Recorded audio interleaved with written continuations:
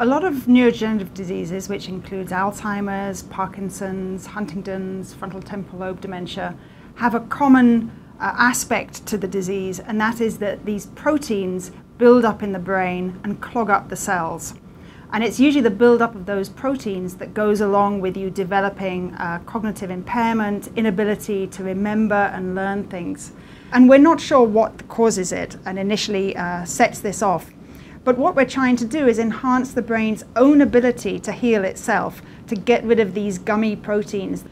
So when the brain of a patient with a neurodegenerative disease becomes clogged up with these unwanted proteins, two systems, cellular systems, swing into action to try and get rid of them. So the system that we've focused on is the part of it called the proteasome.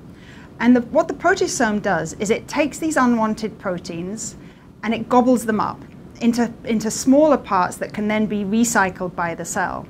And in doing so, it removes these large globs of protein that are causing the cell to become dysfunctional.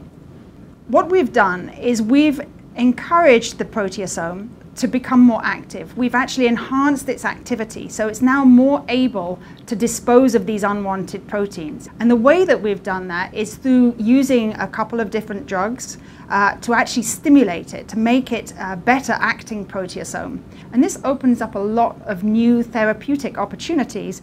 We can actually clear out not just one type of protein, but a number of different proteins. And that is impactful because, first of all, the brain of an Alzheimer's patient has 3 or 4 different proteins gumming up the cells.